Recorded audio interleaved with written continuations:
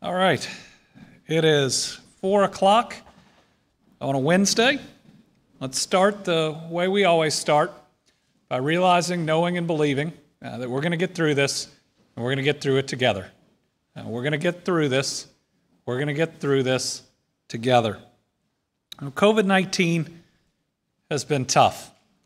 It has changed so much about our daily lives. It's upended our economy. It's required us to sacrifice. It's taken the lives of so many of our loved ones.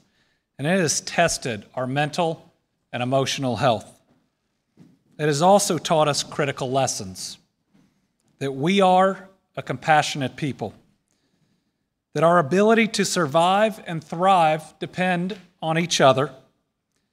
And that we Kentuckians were some tough people.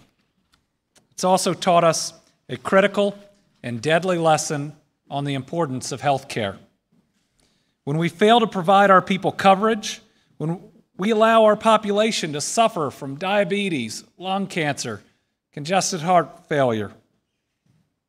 This pandemic shows us that the lack of good health care options makes us more vulnerable and less resilient. In the last 4 years, we moved backwards on health care. The rate of uninsured children and overall the rate of uninsured Kentuckians grew. We had less options as we went forward for coverage. Here's another clear fact. We have been paying more over the last 4 years to get less. So today, I'm announcing that I've submitted a declaration of intent letter to CMS to transition to a state-based healthcare exchange beginning January 1, 2022.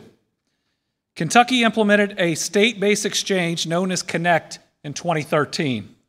Through Connect, approximately 500,000 newly eligible Kentuckians were enrolled in Medicaid coverage and qualified health plans.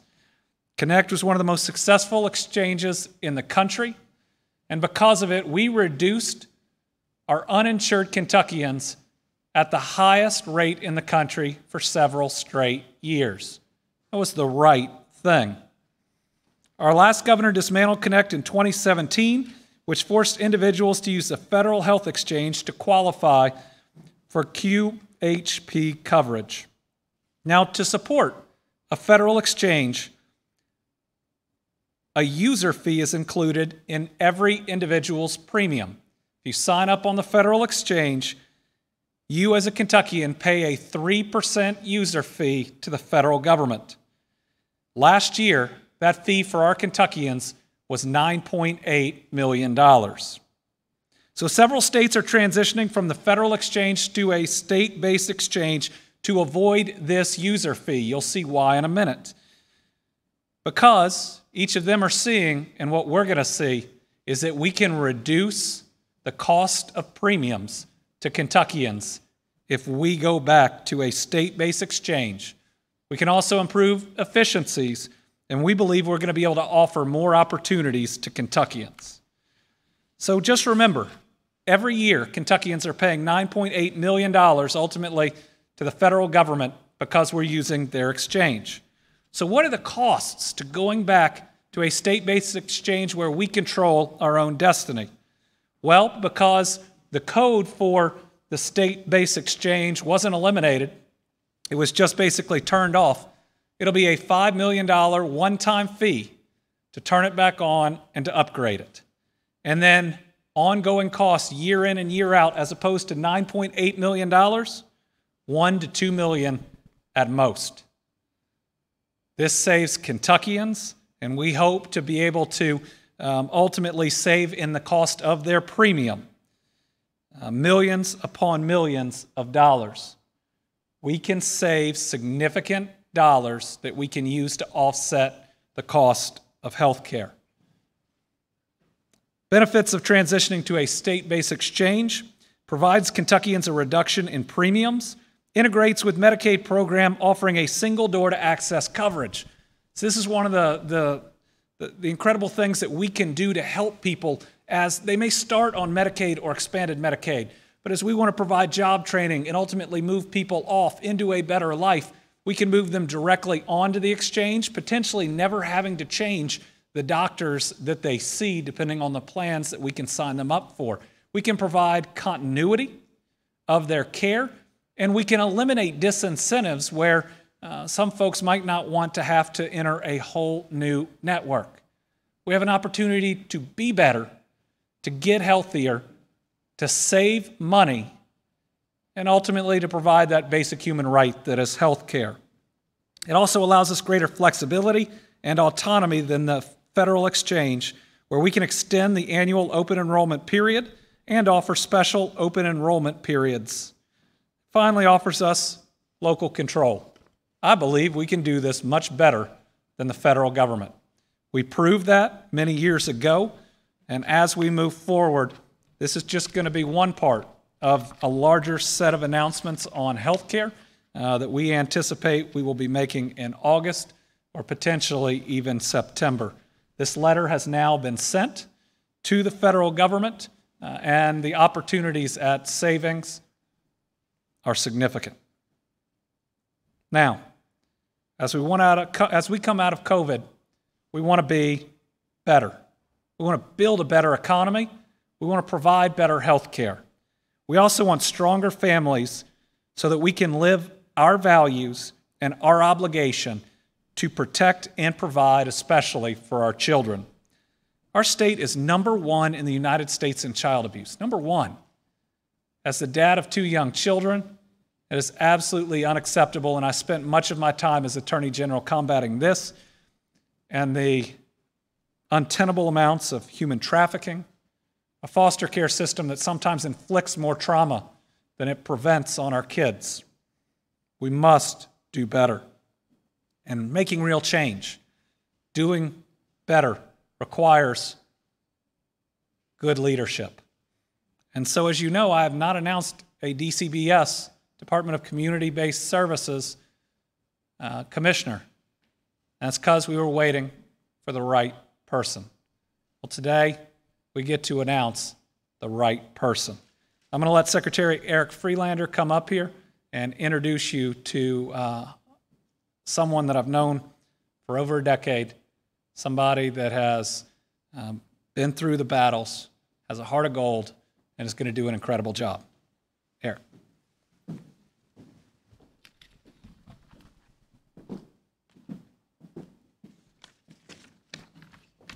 Today's a good day. I don't usually get good news. But today I'm happy to announce that Marta Miranda Straub will be the new Commissioner of the Department for Community-Based Services. The Department for Community-Based Services is a large agency, over 4,000 employees, offices in every county in this state, and works on eligibility programs as diverse as Medicaid and SNAP and TANF and child care, as well as, and what the governor was referring to, child welfare, adult protection, and child protection. This is a critical group of folks who are what I call the unsung heroes of Kentucky. Marta brings 40 years of experience as a professor at EKU, over the Center for Women and Families, working with domestic violence victims. She brings a wealth of experience, a tremendous knowledge of Kentucky, and a tremendous knowledge of the most vulnerable populations that we serve in the cabinet and we serve in the department, as well as the knowledge of how to address trauma, both trauma that we see across Kentucky with child abuse and neglect and the ravages of opioids, as well as then the secondary trauma for staff. So today I'm very, very happy to introduce to you all Marta Miranda Straub.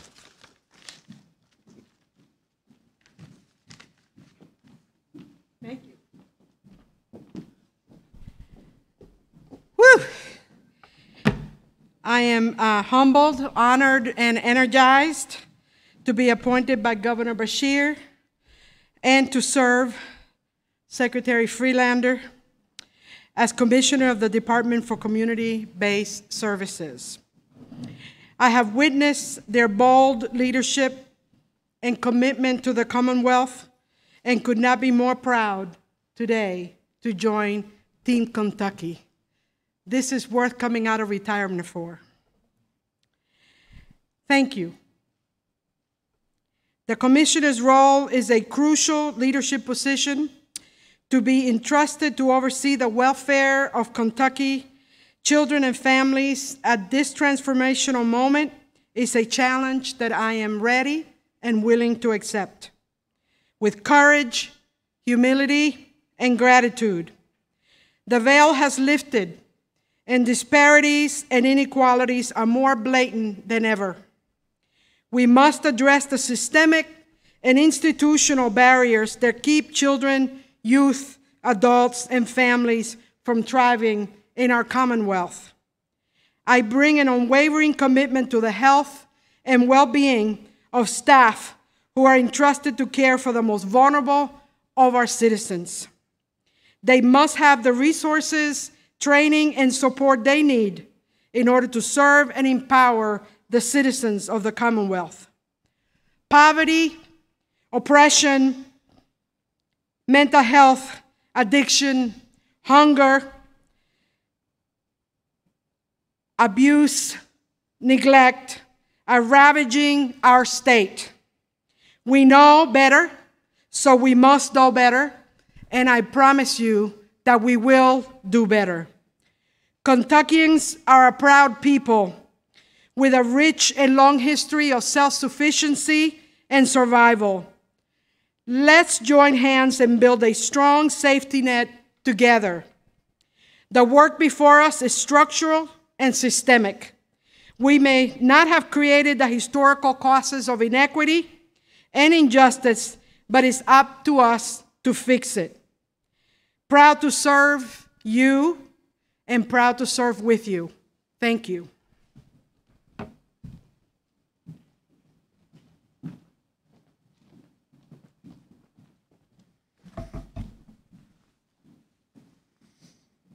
Marta's taken on a tough job, but I know she is absolutely the right person for it. Having witnessed firsthand the work she did at the Center for Women and Families, I couldn't have more confidence. But I want to give her some help. And you ought to give her some help. And one of the ways that you can give Marta help coming into this job is by filling out your census. Census is going to determine a lot of federal aid and dollars that will ultimately be spent by DCBS to help children and families that need our help, maybe at the most difficult moments of their life. That's what our safety net is supposed to be there for. When we struggle, when you just need that little help, hand up to where you can get back on track and moving forward in such a successful way, the census is what helps provide dollars for it. So I'd ask you to take that same compassion you have shown for our families going through COVID-19 and realize just spend 2 minutes, and it might in the future, over the next 10 years really, help families out at a time when they need it the most. After we've talked about the census, we've talked about the upcoming election. So the deadline has passed for ballots, for absentee ballots, though there have been a record that have been requested. Good job, everybody. Make sure you fill them out and get them in. This is the bedrock of our democracy. We need you to vote. For those that are going to be voting in person, we are trying to make sure that it is safe for all the poll workers that will be helping you. So we've worked with the Secretary of State and the Board of Elections to delay our primaries to this coming Tuesday to make the process as safe as possible for both voters and the poll workers. We rescheduled the primaries for this Tuesday and encouraged everyone to vote absentee, but for those who didn't, we want to take every step possible to make it a safe experience. The Kentucky Board of Elections came to us and asked us to provide PPE for the elections. We announced today that we are providing them 5,000 masks, 4,000 gallons of hand sanitizer, 5,800 face shields, and 20,000 gloves. It's going to be distributed to all 120 counties because we want people to participate in elections, to participate in democracy, to make sure their voice is heard on these very important days. So if you're going to vote in person, please socially distance. If there is a line, please spread out as much as you can. Wear a mask. It's one of the things that will protect you the most. New testing locations. So this week, remember, this week, if we can put up signups for this week, just the portal, because there are still spots for this week. We're in Fayette, Oldham, Jefferson, and Warren. All of those will be open tomorrow, Thursday, and then 2 of them will be open on Friday. There are still spots available. We need people to get tested. While we are having more tests coming in right now, mainly because of elective medical procedures, we need to continue to get people through this testing procedure, and we got to make sure we continue to test over 2% of our population every month. We have a chance to be well above that. But for next week, our new locations are going to be, this is building the suspense. We've got Fayette, Jefferson, Shelby, and then I believe we're in Warren for one more week.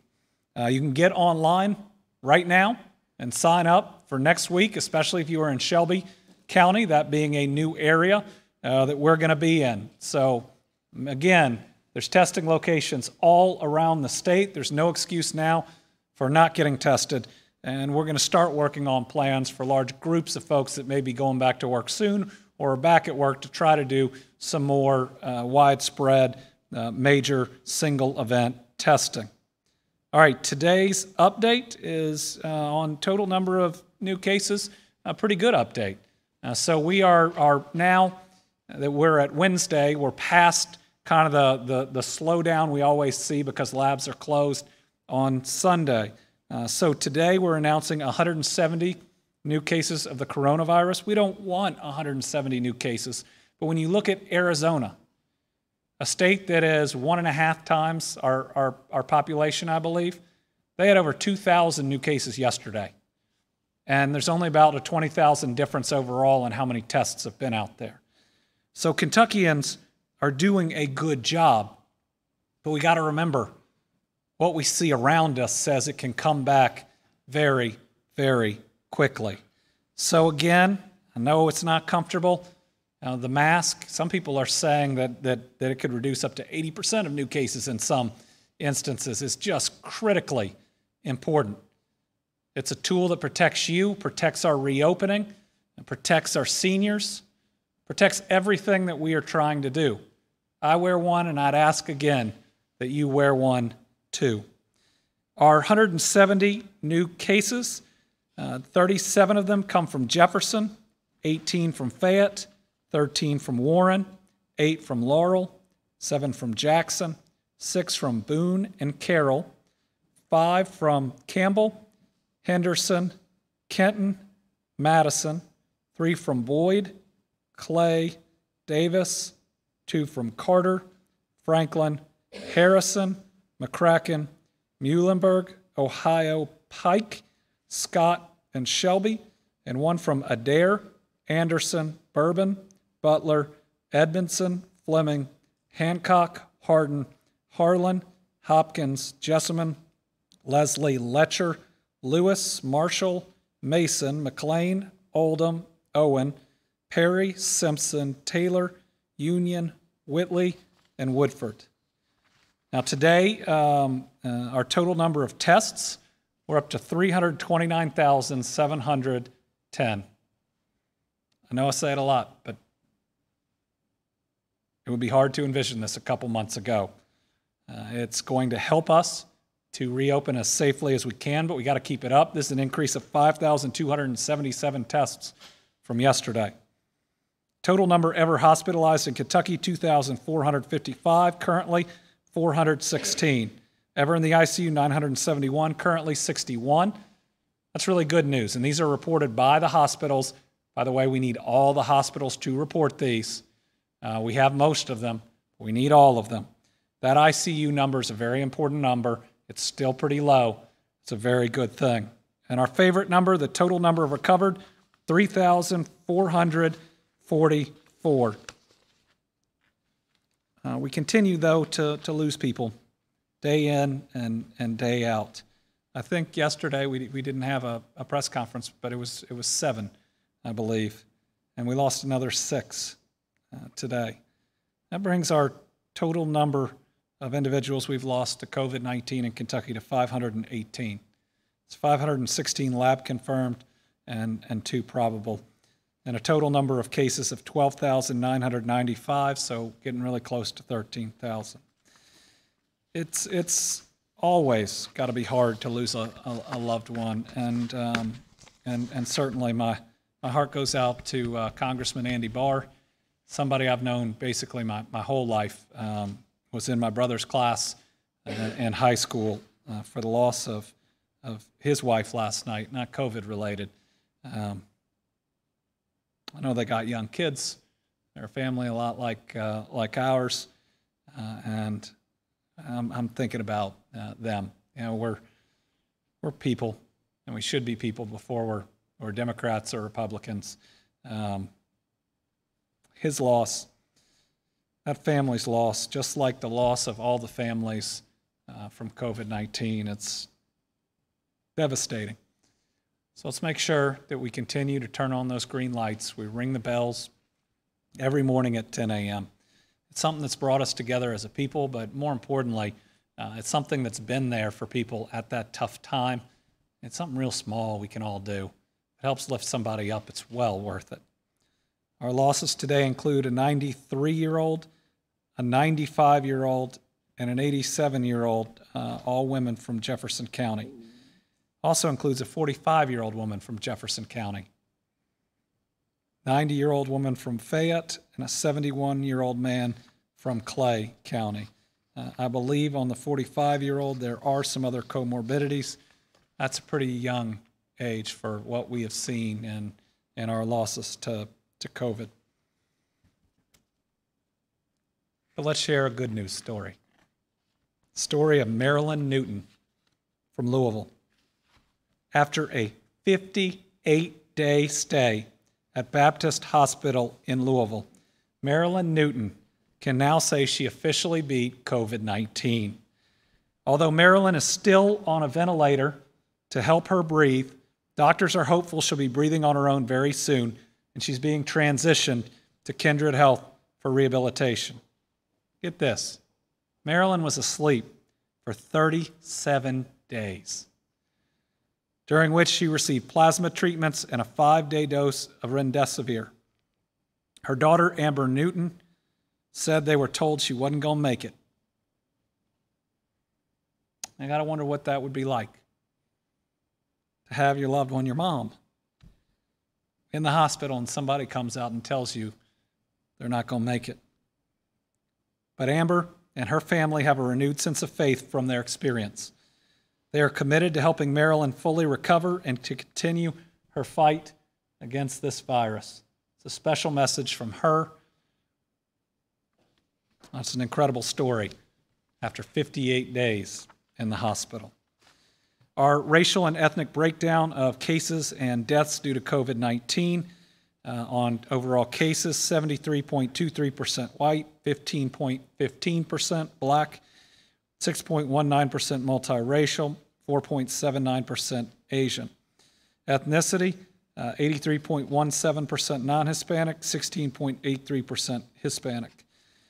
On overall deaths, on race, 79.59% white, 16.91% black, 1.86% multiracial, 1.65% Asian. Ethnicity, 95.91% non-Hispanic, 4.09% Hispanic. That number has crept up by a percentage over the last couple of weeks. Again, those numbers show disparity that I think Marta was talking about, things that we don't just, it's not just that we should be working to change them. It's that we have a duty. I believe, to me, that's a Christian duty. It can be a moral duty. It can just be a duty that we owe to one another. But we certainly, after living through a 100-year pandemic, surely we can come together and agree that no group of our population should die at twice the rate of any other group. So let's continue to remain committed to fixing that.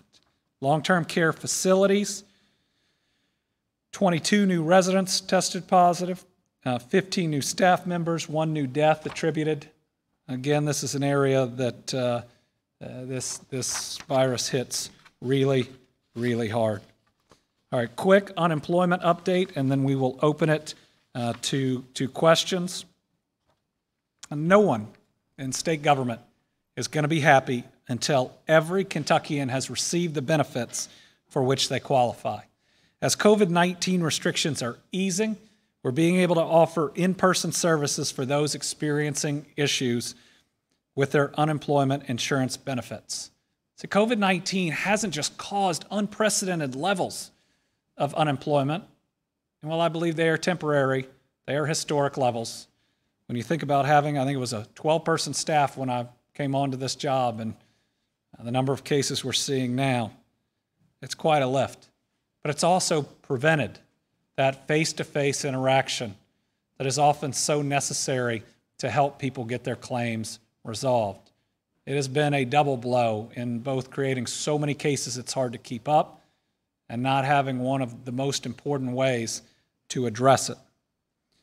So during the past 2 days, in-person unemployment insurance services have been located near the Capitol, and they've reached their capacity. I believe over the 2 days we're going to have helped at least 1,100 people directly face-to-face.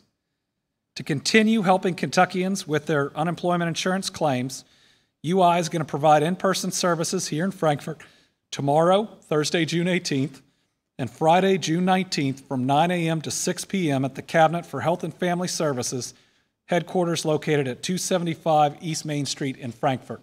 We are almost doubling the number of people that we've had the last 2 days for the next 2 days. Signage in the parking lot will tell people to go, but we're also going to have some priority lines. Tomorrow, there's going to be a separate and distinct line for anyone who filed in March and hasn't been helped. We want to make sure that you get through during that day, and there will be dedicated folks to help you out.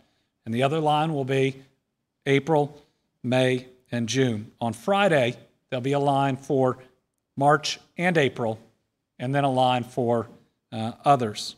So the Education and Workforce Development Cabinet, working with the Labor Cabinet, is working to identify additional times and locations for in-person services. And our goal is to do a couple things. Number one, to help out as many people as we can during this time period. Into this week, early next week, helping out everybody over the phone that showed up but we weren't able to help because of capacity. But then ultimately to get UI folks out in our communities across the state, whether it's moving as one large group or separating out, with the ability for more people to get their claims addressed. Again, while more unemployment benefits have been provided during this period than ever before, more claims have been processed, people are hurting, and I know it. And our inability to help everybody as quickly as we've needed to is unacceptable. But we're going to continue to work, and I know we were able to help a lot of people the last couple days. We'll help more. We're going to continue to improve our processes, including looking at outside vendors that may be able to come in and help us on a short-term basis in both hopefully processing significant numbers of claims, but also going forward, we're going to have a new system. The electronic system is so old that it was incredibly difficult, especially at the start when the laws changed. And I believe when we look back, not consistently updating that system, and I know I've only been governor for 6 months, but there were 6 months we could have updated the system, at least 3 before COVID. But it teaches us a lesson that if your technology is not where it should be, if you've shorted it in dollars and budgets, and we have shorted that UI office in budgets. Now, I'm not suggesting that's a legislative decision. I don't know what's been recommended, but we know we've got to do better going into the future, just like we do in public health. Shame on us if we don't learn from what we've experienced. All right, we'll open it up to questions, and I know we have more folks than I originally had on the sheet. We have Phil Pendleton, Catherine Collins, Karen Czar, we have Joe Ragusa, we have Daniel DeRochers, and we have Debbie Yetter. Debbie, welcome. Why don't you kick us off?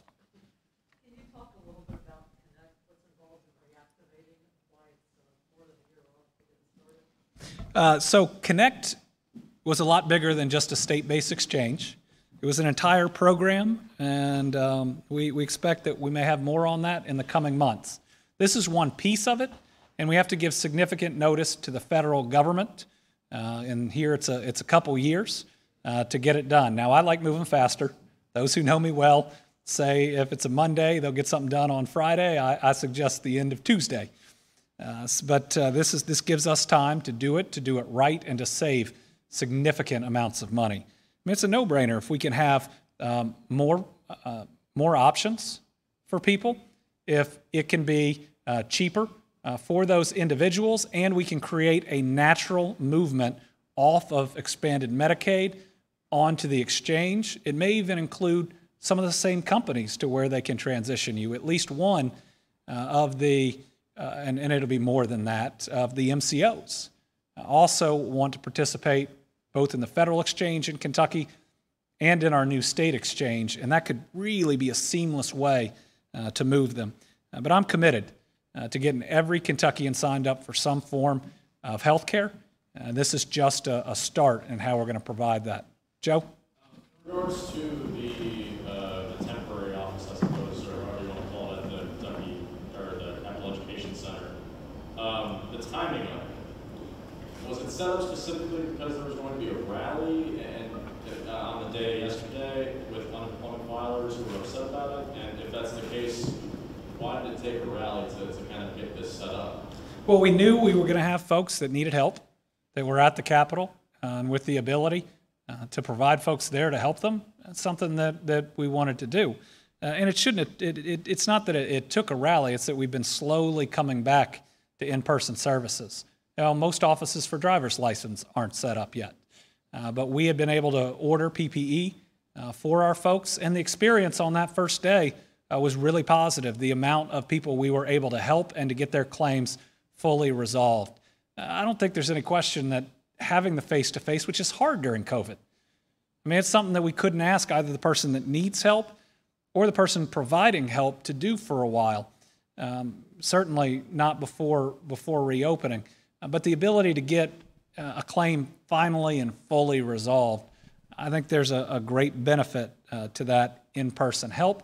And I believe that based on what we've seen in the last couple of days, there's no question we've been hindered in resolving people's claims by what COVID has prevented us from doing, which is having those in-person encounters. Let me answer one here, and we'll go to Daniel. I recall at one point that either the governor or Dr. Stack talked about limiting how many times you should go out in public each day as a way to limit your exposure to the virus or as a way to limit your exposure to other people's viral load. Is that advice still valid? Yes. Remember, every time you go out in public, every time there's a risk. There's truly a risk every time you go out in public right now. So what we have to do is manage or mitigate that risk. Now, if in a single day you go to work, and then after work you go to the gym, and then after the gym you go out to dinner, and then after dinner you go to a bar for a drink when they're open, you have just had a huge number of contacts, exponential on top of exponential. And if your kids are going to daycare or in youth sports, you know, it's even bigger on top of that. So what you need to do is reduce the contacts that you would have had before COVID by at least 50%. In other words, if you go to work with a lot of people, you probably just need to come home.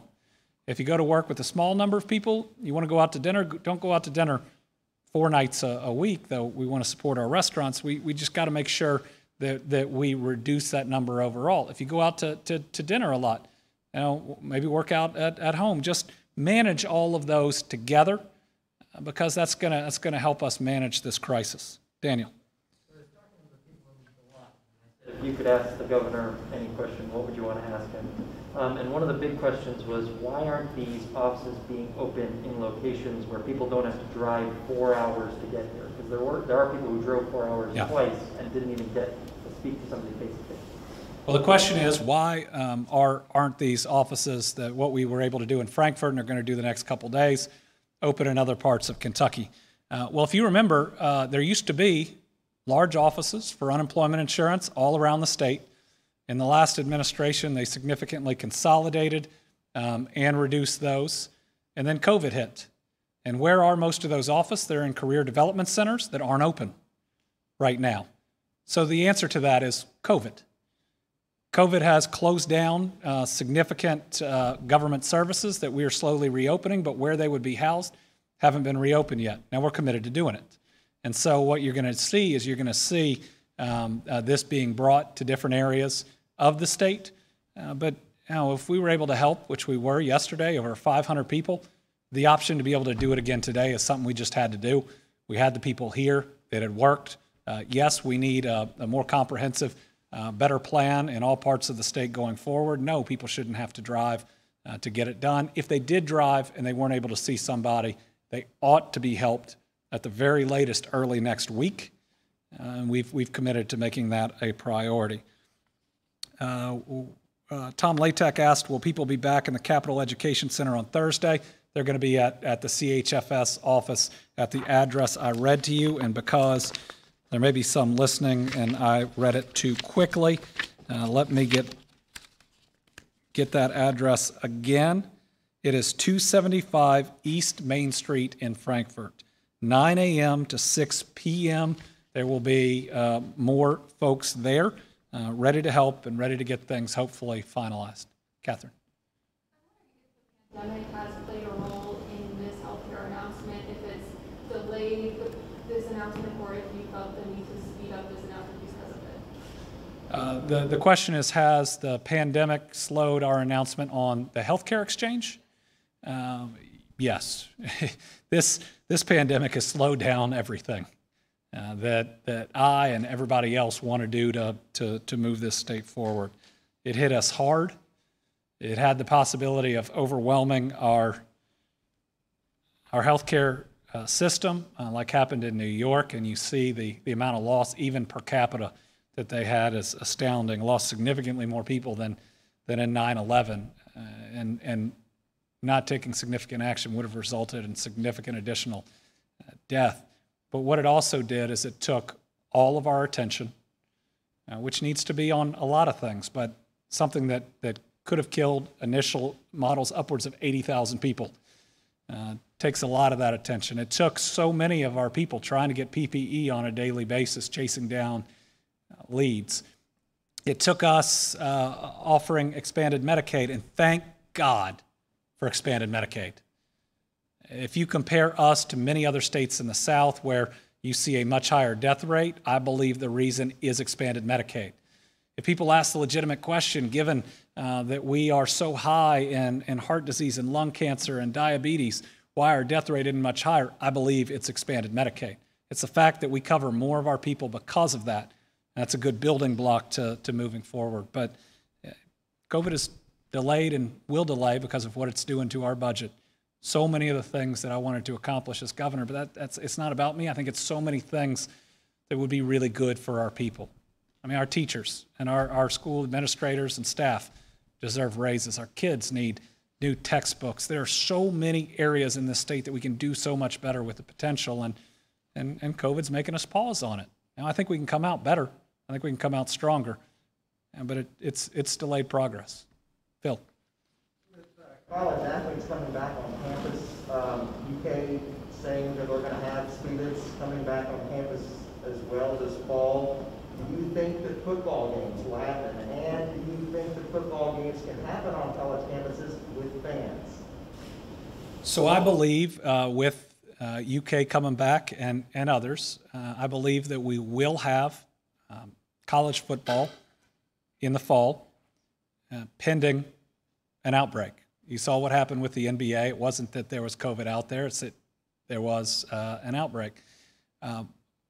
Whether there are fans and how many fans there can be, will depend on a lot of factors, ranging from how bad the virus is in multiple states to what the conferences decide to do to the plan that could be provided. And what we are doing and what Ohio is doing on any large-scale event, it requires a separate plan that is provided, that we work with, and then we come to an agreement about how it will be done. So any large-scale event has required that, the state fair being one good example. Can I explain how reporting works and explain the discrepancies between local and state level numbers?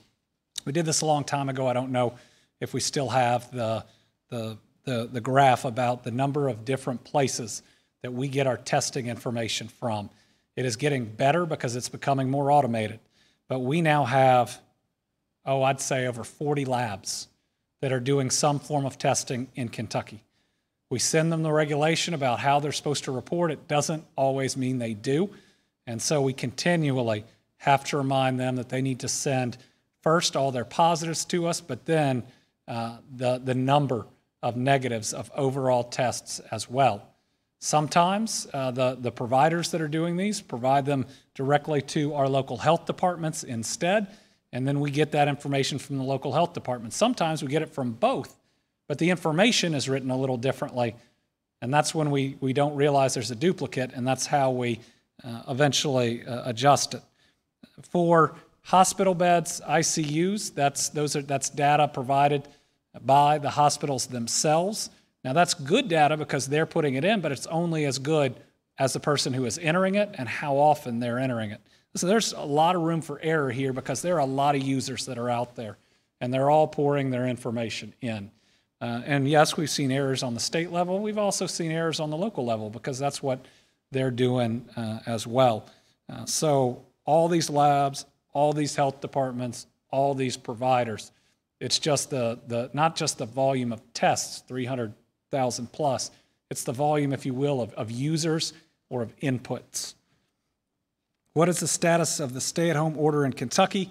What we have done is we have adjusted it with all of the healthy at work, and so it's an adjusted order. All of our executive orders since have either made exceptions from it or have altered it. Debbie. Yes. Numbers of Kentucky's remain, I think, relatively high. They've gone up and down from anywhere from 120 to 300. Are you concerned that we haven't really leveled off and that the rate of positive tests is higher than the rate of testing? So our rate of positive tests when we look across the country overall is pretty low compared to most others, which is a positive sign. I believe where we are is we are not on that 2-week decline that we had. We reopened, people had more contacts, and we have more cases. I think it's really important to be upfront about that. And it's not just due to more tests. It's because there are more contacts out there. In reopening the economy, what we've all agreed to do is to learn how to live with this virus until there's a vaccine in the safest way possible. I do believe we are still we're back to, say, that plateau that we talked about before the 2-week decrease. Now, if we stay within that plateau, this is a manageable virus because that plateau is well within the hospital beds, the ICUs, and the ventilators that we have available. And even in Arizona, they'll say they're not just worried because of their total number of positive tests, which is huge. That's cause for concern everywhere. They're worried because they're at 80+% of their hospital bed capacity. They're worried about ventilators too. So it's really all of those numbers together. Joe? Health insurance exchange, what needs to happen in order for that to actually get set up, and do you have a timetable or timeline for when you expect it to be up and running? So we wanted to have it up and running at that 2022 date. And it's actually not as complicated as we'd think because while we talk about, in our vernacular, the last administration tearing down Connect, what really happened is they deactivated the code, but it's still there of that database and how we use it. So what we've got to do is we've got to reactivate it and upgrade it because it's a little old, and look at unemployment. If we don't upgrade our databases and our platforms, you can see what'll happen. That's a one-time cost. We think of about $5 million. That's half of what we pay the federal government every single year and it's a one-time cost. And we've got a lot we're going to want to do around healthcare. We believe this is one of the almost the easier steps. And our goal is to make sure that we don't have a benefine debacle ever in this administration when it comes to those signups. And I want to make sure that when people go, when we're back to that, they can sign up for the exchange, they can sign up for Medicaid, they can get the additional benefits that they can be connected to. I mean, the one positive thing when people were working towards Benefine is you could go to one place and you could get multiple benefits. That's a good thing, but it's got to work.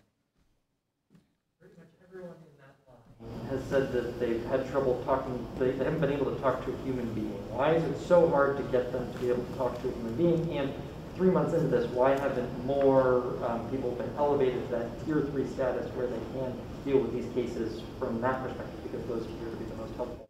So tier 3 status takes a lot of training, takes a federal background check, as my understanding, which takes time. And the reason more people haven't been called is that we have a limited number of staff and almost 1 million overall claims. But our communication's not been good. It's not been. And that doesn't mean that the people there aren't working hard, but it's not been where it should be. These are our citizens. These are my people. We should have done better, and I'll take that blame. I don't want to put that on the unemployment office. But my hope is this, plus some other steps that we are taking, can start getting real results. If we can just get caught up, we'll still have a lot to do moving forward. But we've got to get people caught up. Catherine? You talked about 1,100 people have been helped in the past 2 days. Do you know the amount of people that have had to be turned away over those 2 days? I don't have an exact number which we can get. I think it was a couple hundred today. I think we got the word out before it got that much larger. Now, all of their information was gathered, so we didn't just turn people away. They went through in a drive-through line once we got it organized with the ability to give all of their information. And our commitment is we have a priority of contacting them, but not just somebody calling them, by a real adjudicator, unless their claims have already been processed. So today, we had a group over in the Lieutenant Governor's office processing those claims, and many of them got resolved today. Now, they'll get a call, not from what we call a Tier 3 person, because their claim's been approved. They'll get a call from somebody saying everything has been resolved. Others, I want to make sure they're called by that adjudicator, that they don't have to have an extra conversation unless it's to schedule a time to talk with them directly. So our goal is, even if there wasn't, we didn't want somebody waiting in line for 8 hours and not to get help. I mean, that's even worse than being told that we'll contact you. But it's a priority. It's going to happen. They will get called. And if they don't, I'll fix it. But they're going to get called. Phil. You mentioned getting some outside help for unemployment. Is that still being researched, or what can you tell us about what that might involve? There are different groups out there that I know are helping other states. We're going to be communicating with them, seeing what their capabilities are. If there's a way to bring in extra and outside help to get us caught up, I'll do it in a minute. And all I want to do is to help our folks. And I'm willing to consider any option that gets them the help as quickly as possible. Karen. How many people are currently working to process claims? Overall? Overall. I need to get that number for you. I know that today we had, and just in the one center, 14. Tomorrow, I think we're going to be closer to 30. But that's not the overall number. And there are different types of claims. And so it breaks down. There are some claims that don't require the highest level of adjudication. And so there's a whole group of people that can do those. And then there's middle level claims, and there's a different group that can do those. And then the highest level is, this is a system that's like speaking Greek. And it shouldn't be that difficult, but I always joke that they write so many things in Latin for law school so that you actually have to go to law school and everybody else can't do it. I mean, it's even seeing a printout. If I said, I want to know for these 60 people that somebody provided me, what the holdup is, I mean, you need somebody to decipher what they send to you. So it's very complicated, and we're still limited by the federal government. And some folks need to know that. Everybody's not going to qualify. A whole lot of people qualify based on the changes we made. That was another reason that we're facing what we faced. We expanded it faster than just about everybody. I wouldn't take that back, even though it's caused some delays. COVID kept us from helping people face to face, and an unprecedented number of claims, and we are where we are. But it doesn't. I'm not sure anybody's faced all that at the same time. But my job isn't to make excuses. It's to get things done. We should have done better by now. We're looking at every option to make sure we're doing better going forward, and we'll get you all of those numbers. All right, so we will have a briefing tomorrow, and then we'll be off again until Monday. But folks, our ability to reopen, our ability to rebuild the economy, the ability to do things like open pools and have youth sports all depend on us following the rules as well as we can. And I will admit, it seems like some folks out there are tired of the rules. I get it. Cabin fever's pretty strong too. But we don't want to fall backwards. Arizona, they may have to pause their economy. Their governor's saying they're not. I don't know him. But with what they're seeing, could you imagine if we had to do that again? None of us want to do that. We're going to have to live with this virus until there's a vaccine. I hope it's soon. But that takes us changing the way we do things. And that's what this life has thrown at all of us. None of us expected it. I thought I knew a lot of what the job of governor was until a 1 in every 100-year worldwide pandemic came our way.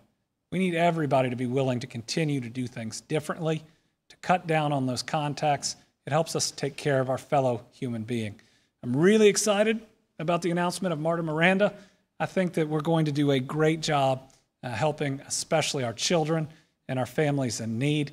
I'm excited about the steps we're taking in healthcare. And this isn't political. It doesn't matter what president did what and where. If it helps cover more people, it's a good thing. We would have talked about unemployment in political terms before all this. Remember? When there was critique and it ended up becoming a partisan thing about too many people being able to sign up for unemployment? This is shown if you tear all of it back, if you get rid of all the BS. And we're people. And at our most critical times, we need to make sure that we as government can provide the help that's needed. So let's try to move forward and be in there for each other. Let's try to remember that the divisiveness, even though there's an election this November, only sets us back. Let's continue to do the right things as Team Kentucky. Thank you all very much.